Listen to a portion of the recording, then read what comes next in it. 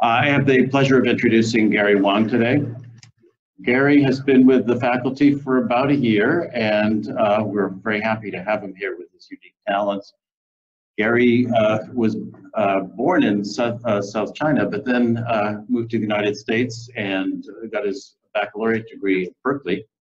And after that went to Albert Einstein Medical School, and after that completed his cardiology fellowship at Stony Brook. And as if that weren't enough, he then did an advanced imaging fellowship at Methodist in Houston. And I think he's probably the only faculty member who is level 3 trained in both CT and echocardiography. I'm pleased to have Gary talk to us today about CT and some of the physiologic applications of that. CT is mimicking echo in that it not only is showing what things look like, but how they work. So Gary, thanks for being here. Thank you so much, Ted, for the kind words. I also want to say thank you for being such a great mentor in the past year and being so supportive. I really appreciate it. All right, so let's get started. So today I'll be talking about coronary CTA, functional assessment of coronary artery disease. I have no disclosures. So let's start off with the case. We have a 79-year-old female. She has a history of diabetes, and she presents with, what's the next step?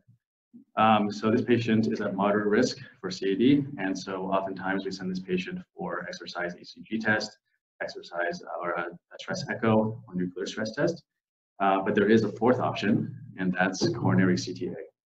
So I'd like to talk about the basics of coronary CT angiography. I'll touch on the scientific basis of CT-derived fractional flow reserve, or FFR-CT, and CT myocardial perfusion imaging, or CT perfusion. And I'll provide some evidence for these modalities and talk about future directions as well. So why is non-invasive testing so important? Well, it's because of over-utilization of invasive procedures. This study by Patel in 2010 and also in 2014 showed that over half of patients who undergo invasive angiograms have no obstructive disease. So 55% of those who get CATs have no obstruction. And so we'd like to have a gatekeeper for this invasive test. And one of them is coronary CT angiography. This is an example of the ischemic cascade. On the far left is anatomical, and the right is functional evaluation. And on the x-axis is time from ischemia onset. And as you can see, coronary CTA is all the way to the left, which means it actually detects subclinical CAD before you have any ischemia at all. CFR will detect ischemia, so will myocardial perfusion imaging with SPECT. And then you have systolic dysfunction, which you detect with stress echo, and then exercise ECG and looks for ECG changes. But the first thing you see before you see any ischemia, you actually visualize the coronary arteries with CTA. Okay, this is an example of the coronary CTA protocol. So the first thing we do is we look to see if the patient's heart rate is well controlled. We want to make sure the heart rate is less than 60 to 65 beats per minute. If that's not the case, then we give them metoprolol or ivabradine, typically, to slow the heart rate down so we can better visualize the coronary arteries. If we give them oral metoprolol, it's usually 30 to 60 minutes before the CT scan, and if it's IV, it's right before the CT.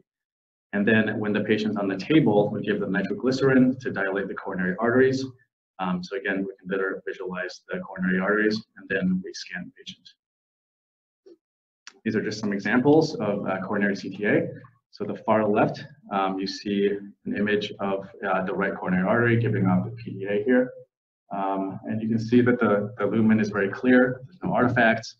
It's otherwise a great study. In the top middle image, you see moderate stenosis, mostly non-calcified plaque in the middle of the coronary artery. Again, no artifacts, also a great study. And in the top right image, you see a 3D reconstructed view of the coronary arteries, and you see severe stenosis in RCA here. And also there's some disease in the LAD and circumflex. The bottom left image is an image of the heart with alemograph. So there's severe stenosis in the native vessels. There's some calcium in the aorta and also some mitral amnion calcification, but the lemograph otherwise looks pretty patent. And this middle bottom image is the 3D reconstructed view of the heart. And you can see saphenous vena grafts coming from the aorta, touching down on the coronary artery. So these are just some examples of coronary CTA improvements. And the current indications for coronary CTA are patients at low to intermediate pretest probability of CAD, patients who can't exercise, patients with acute chest pain with normal ECGs and negative troponins, so again, more the low intermediate risk, patients with equivocal stress tests, and in patients with new onset systolic heart failure, in which you want to do an ischemic evaluation, but you don't quite want to do invasive, and then patients with coronary anomalies as well. Okay, next I'll touch on the coronary CTA trials and some data behind coronary CTA. The first study I'll talk about is the CONFIRM registry, which is a 3-year survival study in more than 23,000 patients without known CAD. And the CAD was stratified by coronary CTA. So as you expect, on the y-axis is survival probability, that the more vessels that are involved, the worse the outcome. So you have lower survival with 3 vessel and then 2 vessel. But what's interesting is that they found that the outcomes of non-obstructive CAD were equal to that of 1 vessel obstructive CAD, which was a little unexpected, I think. So it shows that even in patients with non-obstructive CAD defined as stenosis less than 50%, it still portends a worse prognosis compared to patients with normal coronary arteries. All right, and one of the pivotal trials in coronary CTA was the PROMISE trial that was published in 2014. It's a randomized control trial of 10,000 patients. Patients at low to intermediate risk. Patients have chest pain at 73%, and some have typical angina. And they're randomized to anatomic testing with CTA versus functional exam. And that's usually stress myocardial perfusion imaging with SPECT. Most of these patients receive that. Some got stress echo and some received exercise stress ECG, and they were followed for 2 years. And the results, the primary outcome is basically MACE, or more specifically, mortality, MI, and stable angina or procedural complications. And it showed no difference, basically. As you can see in this graph here, anatomic testing and functional testing essentially overlap here. All right, and a following trial is the Scott Hart trial, just published in Lancet in 2015. This protocol is a little bit different, and these are patients, and this occurred in Scotland, so it's called Scott Hart. It's patients who are referred from primary care to chest pain clinic consult. And in Scotland, routine assessment is usually exercise ECG, and so they're randomized to standard care, and 85% of them, again, received an exercise ECG. Only some received a nuclear, and very few received a stress echo. And the other arm is coronary CTA plus standard care, which is, again, exercise ECG. And they followed these patients for 5 years. And the results here were quite different from PROMISE trial. You can see the primary endpoint here is death from CAD or non-fatal MI, which you can see in this figure right here.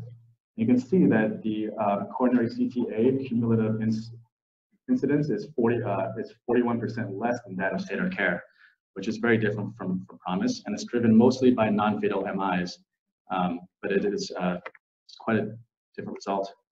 And so the question is, why is it so different? One of the main reasons is probably because of a difference in treatment.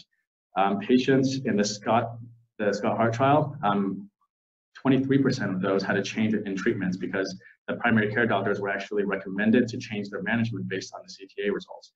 So the patients who should have had a cancellation in treatment of preventive therapy like aspirin and statin because they found no CAD on CTA, they had a cancellation, similar with anti-anginal medications like beta blockers. And in patients who should be receiving aspirin or statins, they were placed on that. And this blue is the coronary CTA. So the patients had, again, a 3.5 increase in preventive therapy compared to standard of care in the CTA arm, compared to only a 1.7-fold increase in the PROMISE trial. That's probably why there's such a difference in outcome. And because of these trials, the UK came out with a NICE guidelines update, which is basically a guidelines of how they manage patients. And the biggest update for us is that in any patients with typical or atypical chest pain, they were referred directly to diagnostic imaging, and the first line diagnostic test is actually coronary CTA, followed by only functional testing if the coronary CTA is non-diagnostic or if the diagnosis is uncertain. So that's in the UK. And just a few months ago, the European Society of Cardiology guideline update is that they actually elevated the indication of coronary CTA from class 2 to class 1, where if any patients have a suspicion for CAD, they could either get a coronary CTA or a functional test, basically a stress test. So again, in the UK, CTA is the first line diagnostic test, and in Europe, it's at least as recommended as a stress test. And one of the benefits of coronary CTA is its low radiation exposure. So this is just a graph showing that the annual background radiation in the US, you get 3 millisieverts a year. Chest X-ray is 0.02. PCI is actually 17. A nuclear stress test is about 11 millisieverts, and a PET scan is 5. And a coronary CTA with the newest protocol is only 3 millisieverts, and actually with flash protocol, it's maybe even less than 1. So the radiation exposure is not that high. But coronary CTA, like with any test, has its limitations. One of them is if a patient has tachycardia, if we can't control the heart rate to less than 60, or if they have AFib, then you have these step artifacts. And so as you can see, it's very difficult in this top left-hand corner image to see the coronary lumens in these areas. And also in patients with severe calcification or stents, you can have blooming artifacts and beam hardening artifacts. It's very difficult to see the lumen of the artery. So you can see here in a patient with severe calcification, you can't really see the lumen, and you might think it's severely stenosed, but on a cath, it's actually non-obstructive. Also, obesity can make the lumen difficult to see as well. So there's a patient with normal BMI in the lower left-hand corner image. You see the lumen very well, but here, because of soft tissue attenuation, it's very difficult to see and assess stenosis.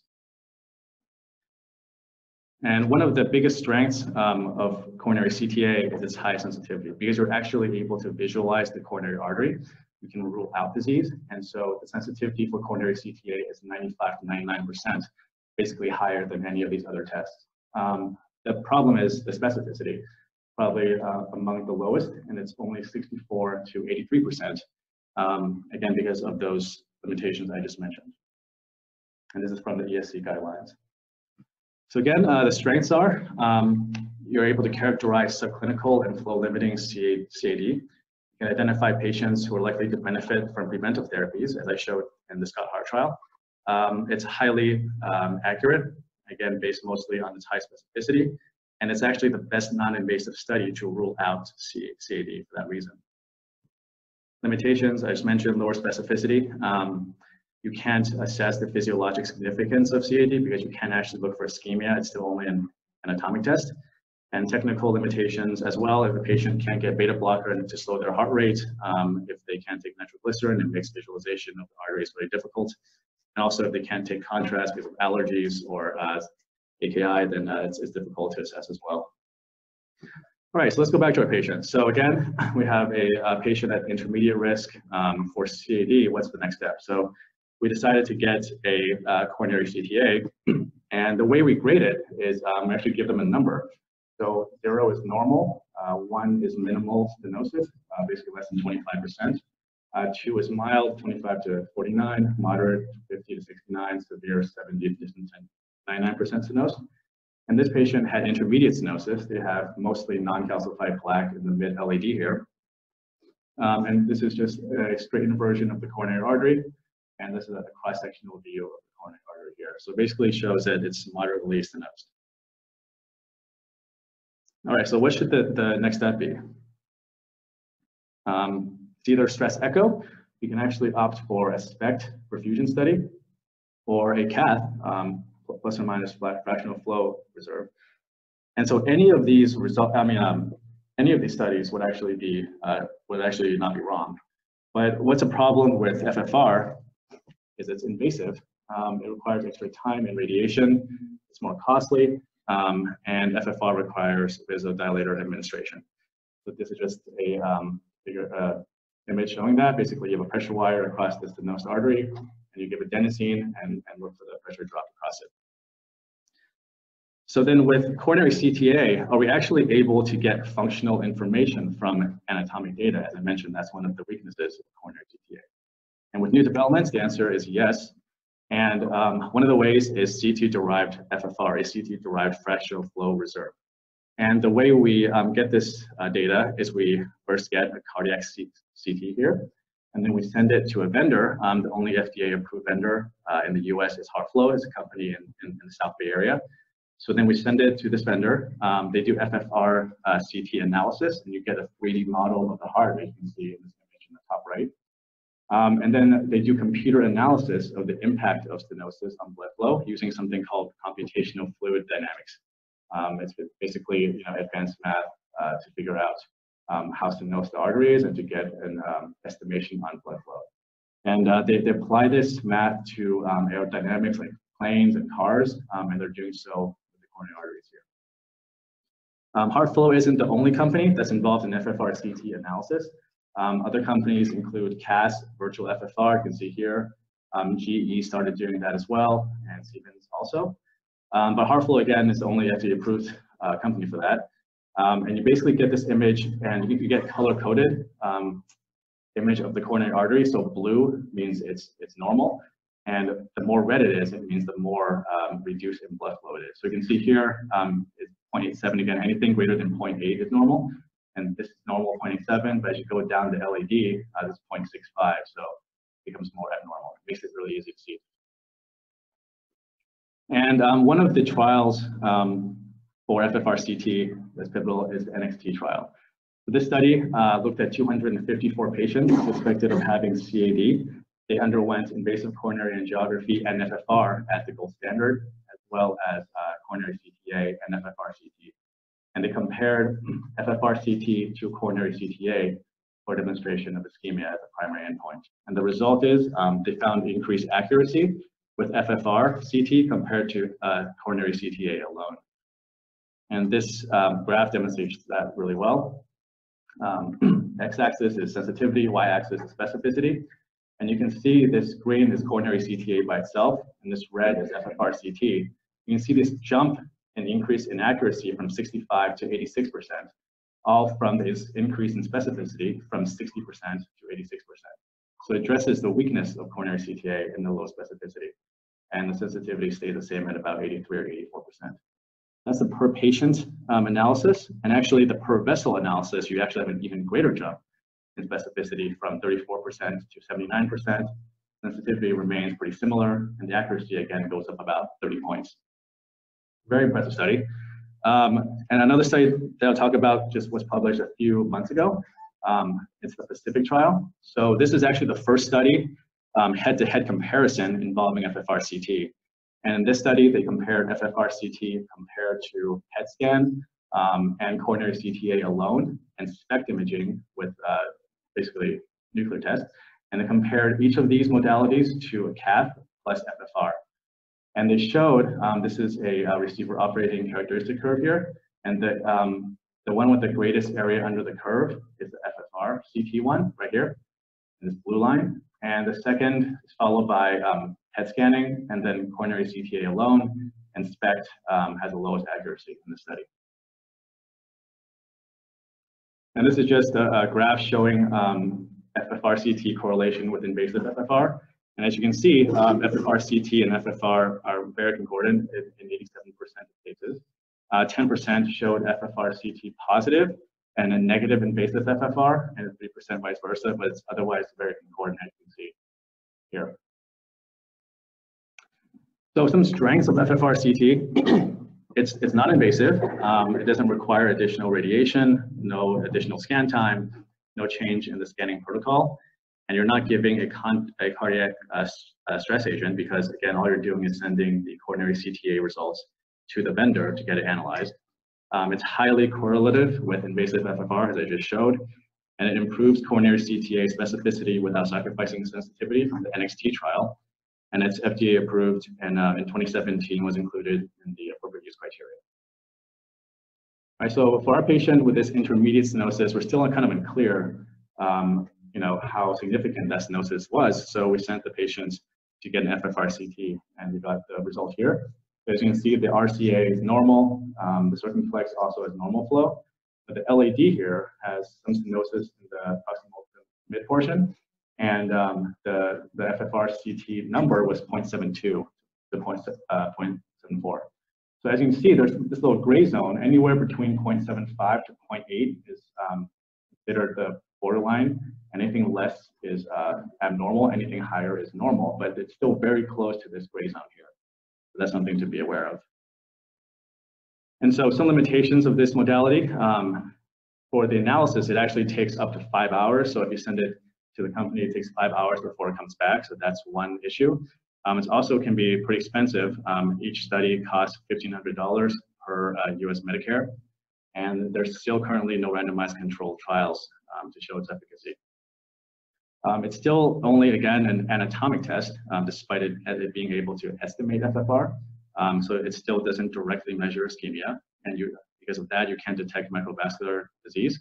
And again, there's no clear cutoff point for FFR CT. You have to have good images. And the studies that I talked about excluded patients with ACS, patients with stents, and patients with bypass, because those vessels are very difficult to see in those settings. And these are just some images showing the limitations of FFR CT. So top left image, you can see a really good view of the lumen of the artery. You can see some non-calcified plaque mostly here, but otherwise it's easy to analyze. Here, there's some calcium blooming, so it's a little more difficult, but the vendor is still able to do an FFR CT here. But here on the top right, you have really low contrast to noise ratio, and FFR CT, the company would not be able to do an exam on this. And actually, in the studies I talked about 10 to 20% of patients whose cardiac CTAs were sent to HeartFlow were not able to get analyzed for these reasons. And this bottom graph is basically showing the gray zone, so FFR CT number from 0.7 to 0.8, which is actually supposed to be abnormal. And then they compared that with invasive FFR, with 0.8 being the cutoff.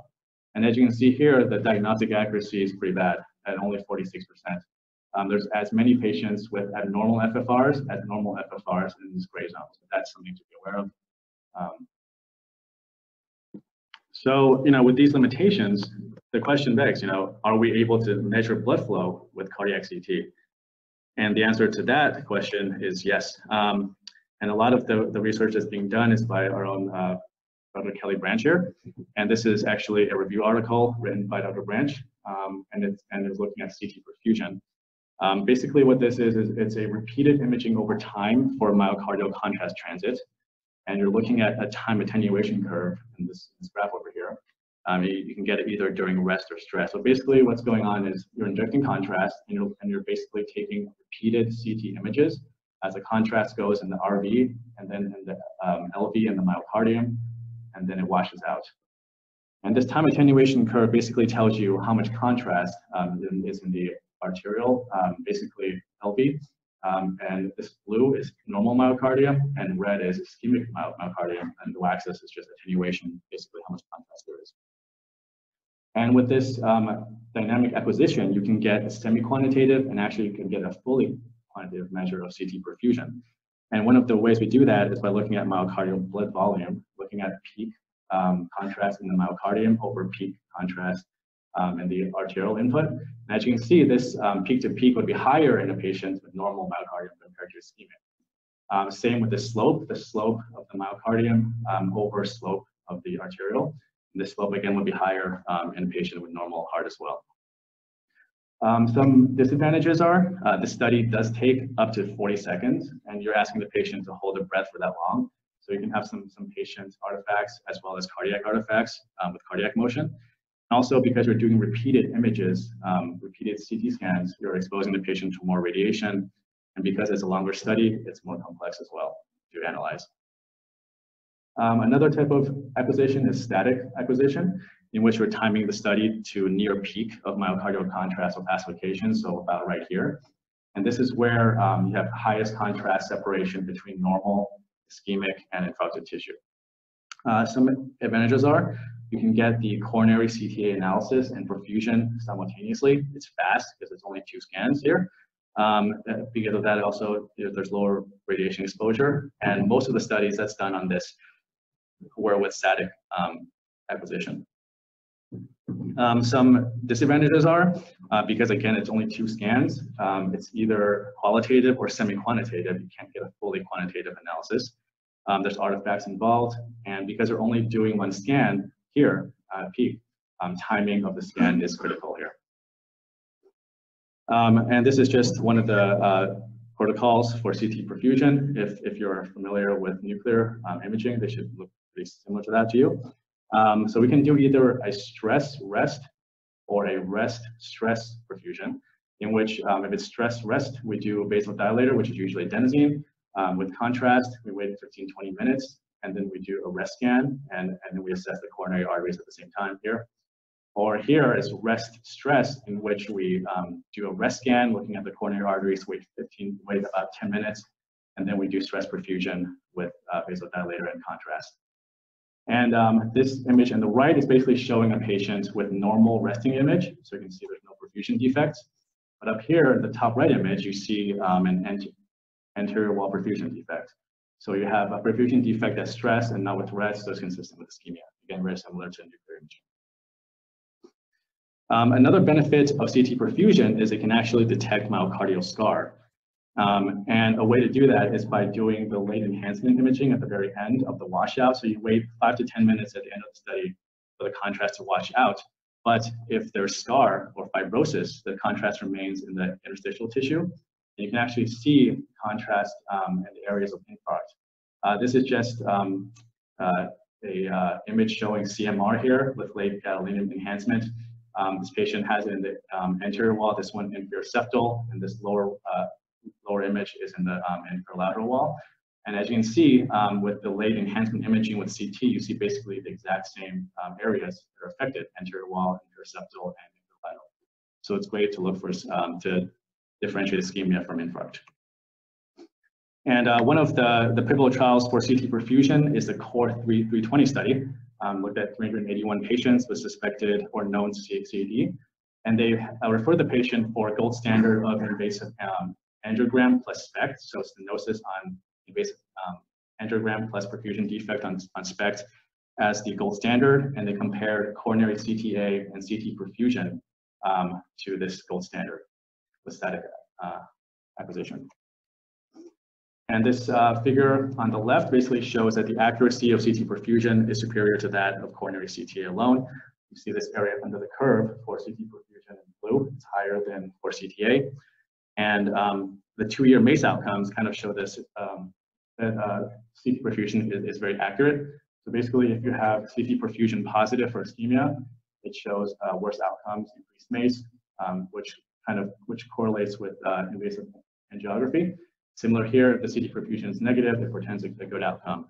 And this ROC curve basically shows that CT perfusion correlates very well with invasive coronary angiography, basically overlapping lines here. This study was published just a few months ago in JACC Imaging. This is the Perfection study, where they compared CT perfusion to FFRCT directly.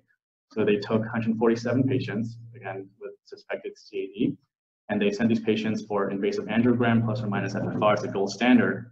And they compared each of these 3 to the gold standard. So coronary CTA by itself, FFRCT, and CT perfusion. And they found here that FFRCT increased the specificity of coronary CTA, which was not unexpected, again, from the NXT trial, from 54% to 85%. And CT perfusion actually increased it at the same amount, basically, from 54 to 87%. And both of these, FFRCT and CT perfusion, increased the positive predictive value as a result, and also the accuracy. So these are ROC curves showing that the lines for CT perfusion and FFRCT overlap in this blue and green, and they're both better than the red in the per patient and per vessel analysis. So there's no difference basically in accuracy of FFRCT versus CT perfusion. And this study actually came out just a month ago in JACC Imaging, looking at, they actually added another variable here. So instead of looking at FFRCT compared to CT perfusion, they actually looked to see if the combination of three, so adding CT perfusion to CT angiogram and FFRCT is of any benefit, and they showed that it was. So you actually saw an increase in specificity from 66 to in mid-70s to actually 90% with this combination of three modalities. And again, you saw an increase in positive predictive value and accuracy as well. So it showed that coronary CTA and FFRCT and CT perfusion, they're all complementary as opposed to being competitive modalities. All right, so some strengths of CT perfusion. Again, because we're able to see ischemia as well as the coronary arteries, you can get an integrated anatomic and functional assessment in a single study. You can use it in many settings, including patients with stents, bypasses, ACS. It's widely available as well. You don't have to send it out to get it read and then wait many hours for that. And you can allow evaluation of the entire ischemia cascade from subclinical CAD all the way to microvascular ischemia as well. Again, you can differentiate ischemia from infarction from delayed enhancement imaging, and you can get a fully quantitative blood flow analysis as well. The limitations are, again, you have increased radiation. It requires additional use of contrast because you're scanning the patient multiple times. And also in patients who cannot get adenosine, so for example, if they have bad COPD or high-grade AV block, it's not ideal. And because it's such a new modality, there's still a lack of standardized CT perfusion protocol. And there's some artifacts as well, especially because beta blockers are avoided because it may mask ischemia, and the adenosine may actually increase the heart rate. And there's a few artifacts that you can see. The most common is beam hardening. You can see this very bright spot in the descending aorta, and it gives it a beam hardening artifact adjacent to it, so you can mistake it for perfusion defects. And in patients with arrhythmias or fast heart rates, you can have these banding artifacts here as well, shown in these arrows. So, with this patient with a moderate stenosis on coronary CTA and kind of equivocal finding on FFRCT, we sent the patient for CT perfusion, and we found that this is a sagittal view of the heart, and this is a rest study. This is a stress study, and we saw that at rest, the perfusion was normal, and then with stress, you see this perfusion abnormality in the anterior wall. So it's consistent with ischemia, and so we sent the patient for a cath, and a new development actually, which it's not our patient, but it's called virtual stenting. And basically HeartFlow offers the ability to actually have a virtual stent. So this is an image of a coronary angiogram showing some stenosis in the mid-LAD. And this is an FFRCT read of it. So you can see some reduced flow in the distal portion of the LAD. And it actually allows you to model like the length of stent and the placement of stent and what that does to the blood flow. So for example, this is stent length is 50 millimeters, this is 40, this is 24, and it showed that blood flow after each of these stents were good. But because the lesion length was pretty long, they decided to put in a 40 millimeter stent, and this is the result. It showed FFR was normal afterwards, so that's a really exciting development. And so just to end with a few slides, so what's the future of coronary CTA and identifying ischemia and guiding management? A couple studies, the PRECISE PCI trial is still ongoing, looking at the accuracy of FFRCT before and after PCI compared to FFR. And the DECISION trial is a randomized control trial, basically testing the PCI, the virtual PCI here. And you're basically comparing PCI informed by FFR versus PCI informed by FFRCT. And then another exciting study was the machine consortium study, which was published last year, basically looking at 351 patients comparing machine learning FFRCT to computational fluid dynamics-based FFRCT. As I said before, if you send it to a vendor, it takes much longer, about 5 hours, but with the machine learning, it actually can do it rapidly, almost on the spot. And so as you can see here in this graph, of the ROC curve, the machine-based learning, which is green, overlaps almost completely with computational fluid dynamics. So we may not need to wait hours in the future. And the coronary CTA, again, is a bit worse. And some research that's being done here at UW by Dr. Branch is a SCADA acquisition. So as I said before, with dynamic scanning, it actually requires more radiation because you're doing multiple scans as the contrast goes through the heart. But SCADA acquisition is a combination of static and dynamic acquisition, in which you can actually acquire quantitative analysis with as few as 3 CT scans. So it reduces the radiation from 2.5 to 5 millisieverts all the way down to about 0.5 millisieverts, so like a 5 to 10-fold decrease in radiation. And another trial that we're involved in at UW is the CT Perfusion Pro study. It's an international randomized control study looking at outcomes of patients who got CT perfusion. And they looked at patients with intermediate to high risk. So it's a 2-year study with 2,000 patients. So those results are pending. So in summary, factors that favor FFRCT are patients who cannot get stressor agents, and patients who you want to minimize exposure to contrast. So patients with AKI or patients with allergies to contrast, patients who you want to minimize exposure to radiation, so younger patients, pregnant. Factors that favor CT perfusion are patients in whom you want to directly measure and quantify ischemia, including microvascular ischemia, patients in whom you want to differentiate ischemia from infarction, and patients with ACS, bypass, or stents, in whom you can't see the arteries well, but you can see perfusion. So I'm going to end with a talk, just a last slide, talking about the ischemia trial. So this was presented at the AHA meeting last month.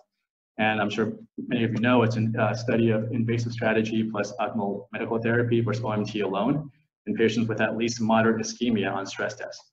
And as it pertains to us, so all of these patients had blinded coronary CTA to rule out unprotected left main disease and no obstructive CACD. So basically anyone with left main disease and greater than 50% stenosis, and anyone with no obstructive CAD on CT were excluded. So, and that's about a third of these patients. So that's a significant number. So that begs the question, can we stop diagnostic testing at coronary CTA? So in anyone with a left main stenosis, we obviously probably intervene, and those with no CAD, we would not intervene. And in those with obstructive CAD plus symptoms, we can just send these patients for CT perfusion or FFRCT. And the other question is, can we afford to not exclude left main disease? So about 5% of these patients apparently with ischemia, or actually 5% of these patients had left main disease. So even if the stress tests were normal, they could still have left main disease, which is concerning. So those are just some questions to think about from the study. All right, so in conclusion, coronary CTA is a great gatekeeper to invasive coronary angiography. Both FFRCT and CT perfusion increase specificity and accuracy compared with coronary CTA alone. And FFRCT and CT perfusion are complementary and have different advantages and limitations. And future studies will help us see the role of functional evaluation by CAD, by cardiac CT, and outcomes in other patient populations. I'd like to thank Dr. Kelly Branch for helping me with this presentation. And thank all of you for listening.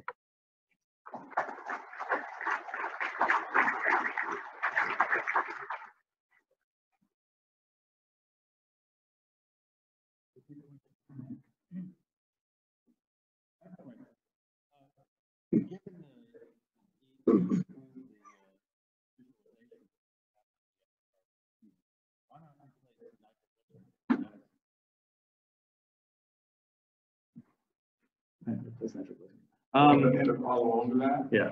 I don't know, I think it makes it. Yeah. But having been in the cath lab, cardiac nitro versus sublingual nitro, probably because of absorption, brown mouth, whatever it is. But right. Getting something that's a more potent vasodilator that you know is getting in, I think it's a really important factor. Yeah, I think one of the main reasons is because FFRCT analysis, we're just sending it to a vendor. It takes a long time for analysis, but as far as why we don't do adenosine, I'm not exactly sure, but all the studies were done with nitroglycerin. I'm not sure if you have any ideas. Right. It's easy. So historically, there was actually did do we actually arrested the heart. Coronaries are beautiful. Yeah. They don't move at all. Patients are a little unusual. That makes a lot of it. Yeah. You do get to I bet. that's a uncommon. That's true. I was just thinking historically, the people that actually done that really forced money so long. They're actually the first part.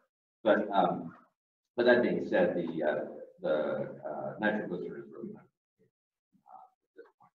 When you use adenosine, people have will have a reflexive tachycardia that goes along with it, and that can sometimes complicate, especially when you're doing either multiple images for dynamic or when you're trying to time it to change, then you get additional. So there can be some, you can do it, it's just a little more complex. Yes, Rob. That was a great talk. I'm going to ask you something that I don't think you really touched on, which is I think seems that a great bulk of the imaging is done sort of in as part of prevention programs, giving people calcium scores.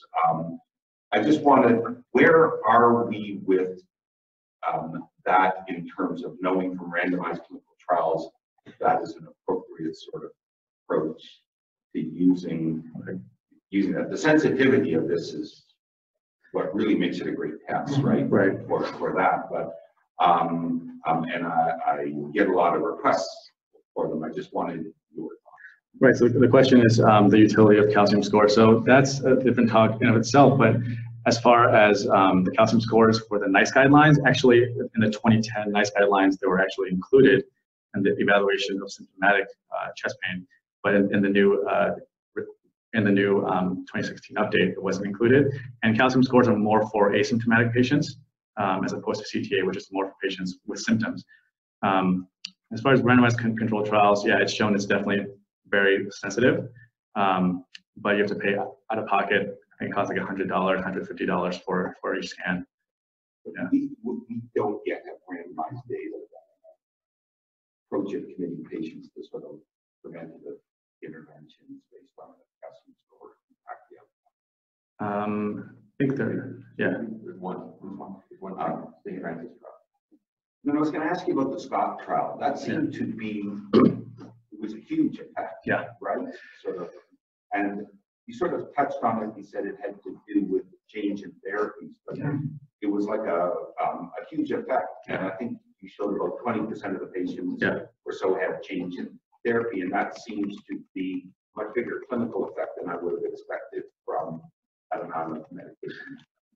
Yeah, that is, that's a great thought. And I think another thing that I didn't talk about was basically, actually I did a little bit, but it was basically patients in the Scott Hart trial had exercise ECG for stress testing as opposed to a nuclear stress test. So that is probably a big reason why, is because exercise ECG is obviously not as accurate of a test as a nuclear perfusion study, which was done in the PROMISE trial.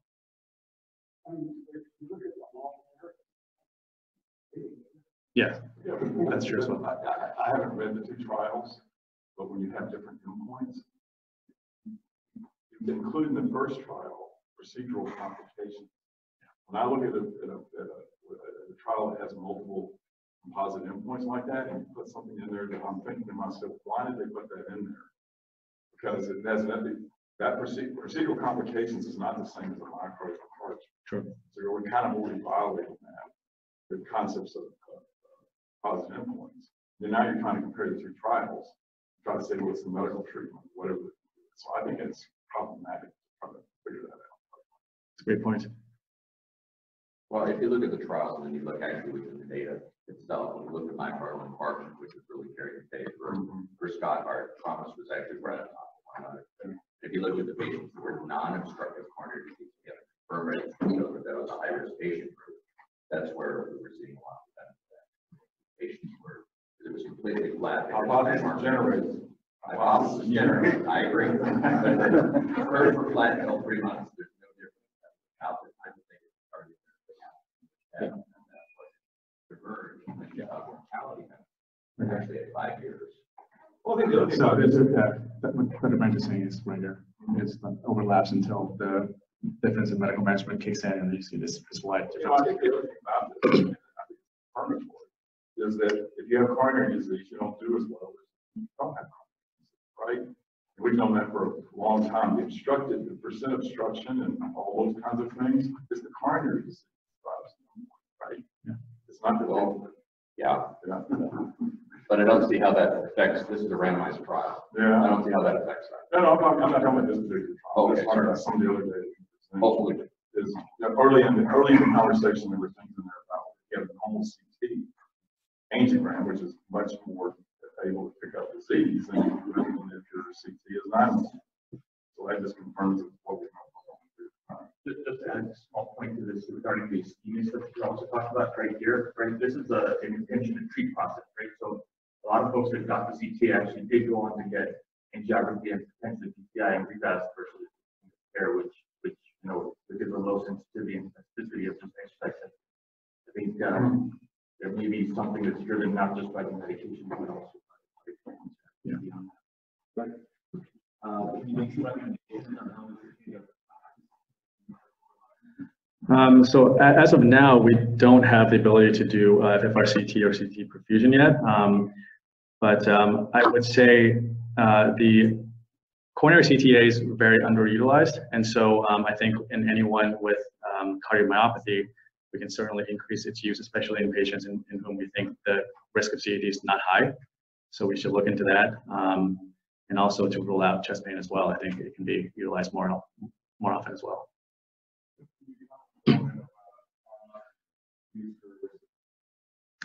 Yeah, so as I showed in one of the slides, that the question is cost. FFRCT costs about $1,500 per study. CT perfusion, we're still not sure yet at this point. It's still a very new procedure, so we expect it to cost about as much as a stress cycle, perhaps, but we're not sure at this point. Put a point on that. There must be cost.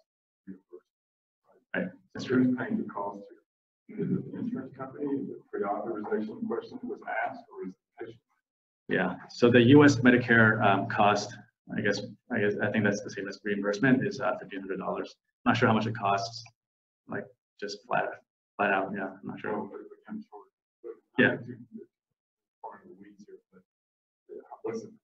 Is this something that we're going to spend 30 minutes on the phone trying to convince the insurance company to pay for?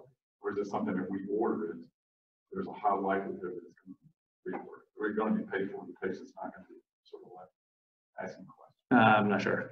In Washington State.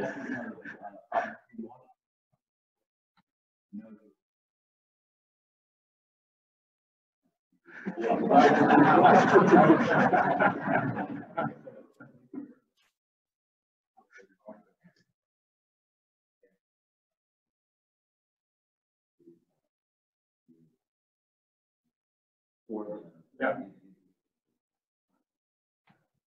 The only workaround that we've done is that if you say rule out anomalous coronary, you're like, patient is 75. You're like, you're like, what a great idea. We've always worked.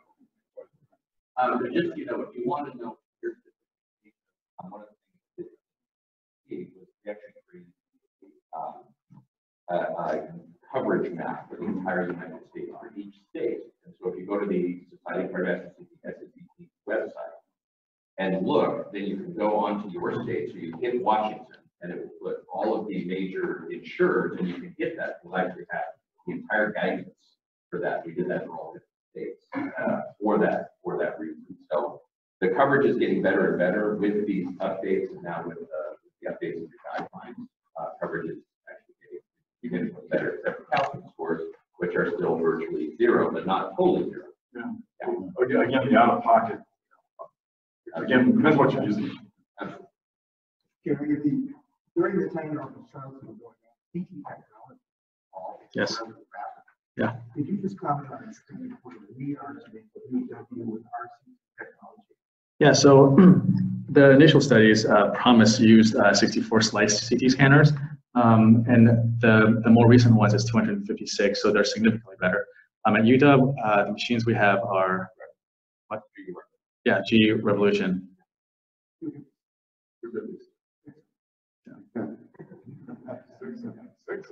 Yeah. Wow. Yeah, to sort of minimize the radiation dose.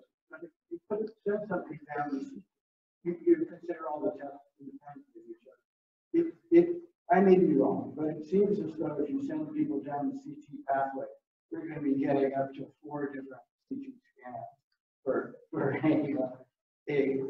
CT calcium score, a CT angiogram, a CT perfusion, a CT FFR. Right. If you add all that up and apply it to a large population because you're expanding its use, are we dealing with some serious increase in radiation exposure? Right, so that's a good question. So the question is about radiation.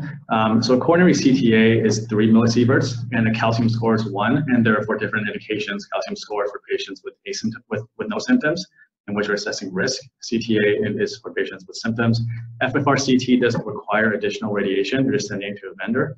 And CT perfusion with this SCADA position is basically not that much more than a regular CTA. So 5 millisieverts probably. If you reroute everybody from the Right. to the CT suite, and you add it up, is it that Right. enormous increase in radiation exposure? No. Yeah, specs about 10 millisieverts, and coronary CTA is only 3, so yeah, it didn't seem to be that much.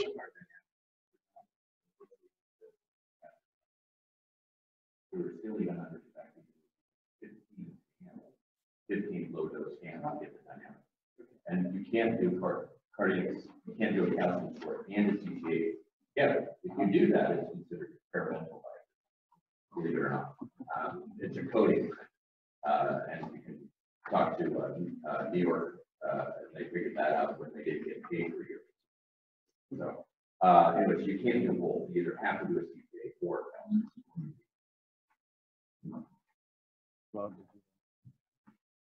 One more question. Unclear to me why the FFR CT is not usable with stems with calcium. Are you measuring flow at each point along the artery? So if you have a stem approximately, it would seem that the stem was that stent area part of the measure at the stent, but you can measure the flow beyond. How do you know at what level do you not order this because of the existing calcium or stents? Yeah. Right. So yeah, that's a great question. So it's patients in whom you want to not send to FFR CT analysis, and if you can actually send it to them, and they can say whether or not they can see it. And again, they exclude only 10 to 20% of patients, so it's pretty good. As far as stenting, there's actually active trials right now looking at that to see whether or not FFR CT is useful in the setting of stents. The P3 trial and the Decision trial, which should be coming out in the next couple of years. But as far as where along, yeah, but with FFR CT, you can actually change the cursor to look at the artery, various levels of it, to see whether or not there's good flow or not. But as far as stenting, there's active trials with that. Yes, I mentioned that. So it's all about, because you have a blooming artifact that goes with the stent, the stents are less than 2.5 milliliters, you can't see the stent itself. So if you're trying to figure out how big the lumen is, and you have a blooming artifact, which looks 7 times bigger on a CT scan than it does on pathology, it can become very, very difficult to say how big is the lumen. And it's the size of the lumen, really the area of the lumen, which tells you what's potentially going to be happening. It's an assumption. The stents and the calcium make it so that it looks more stenosis than it is, so it increases the false positivity of the FFR.